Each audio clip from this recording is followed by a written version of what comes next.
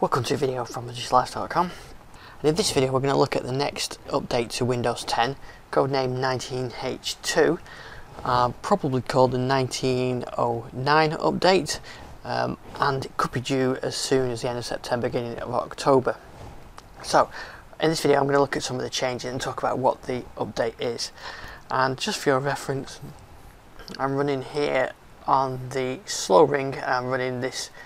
There's the build 18362.10015. On release preview they're actually on 18363 but without the new features enabled, so that's why I'm using the my Surface Laptop 2 here with 19H2 running on the slow ring.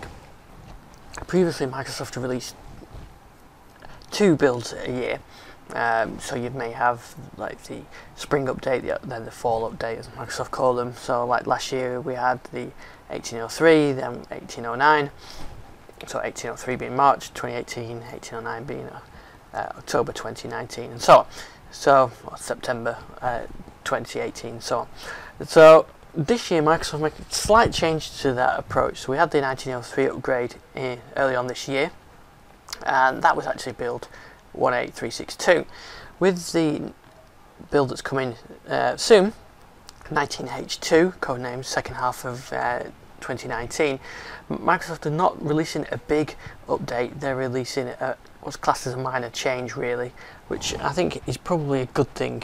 It's really, this update is really about stability, minor performance improvements, and reliability, especially for enterprises wanting to roll out Windows 10.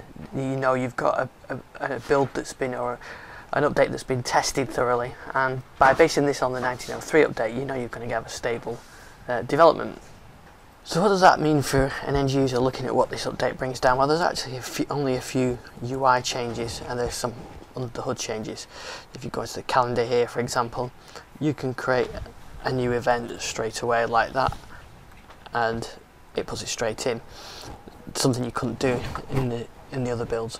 So there's little changes like that they've done. A lot of changes around the settings on notifications. For example, you can go into and to do manage notifications, and it takes you straight to the notification settings. And this new view now shows you the most recent notifications, so that they're the notifications that come through and they're the most recent ones. If I go into the app, it shows you what the notifications look like as well.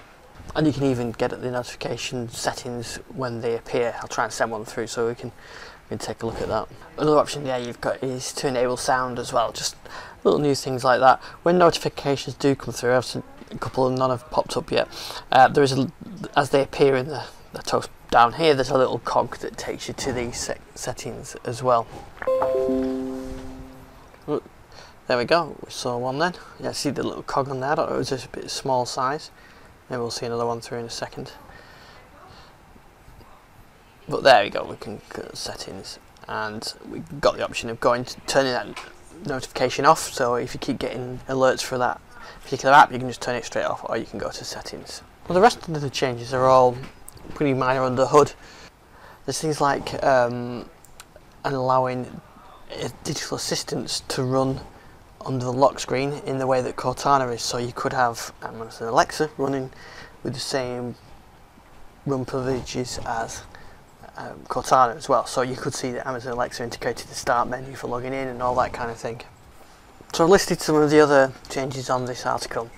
So there's like debugging capabilities and CPU changes, and a lot of things for OEMs to improve the reliability of Windows, and some enterprise stuff for controlling policies and Active Directory and that kind of thing, and some developer stuff like containers. So there isn't actually a huge amount of changes for the end user, which is probably a good thing. It means Windows stays stable.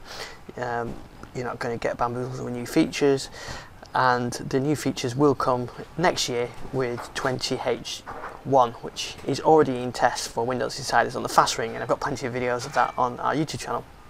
But if you're getting this new build as part of the October 2019 update, or 19H2 as it's codenamed, there's just these minor changes to help improve Windows and make it better for enterprises to roll out, and the whole thing works more reliably. So you can, I'll update this if I find any new stuff. You can follow me on Twitter at ISDixon, on thegislifestyle.com, and make sure to subscribe to our YouTube channel.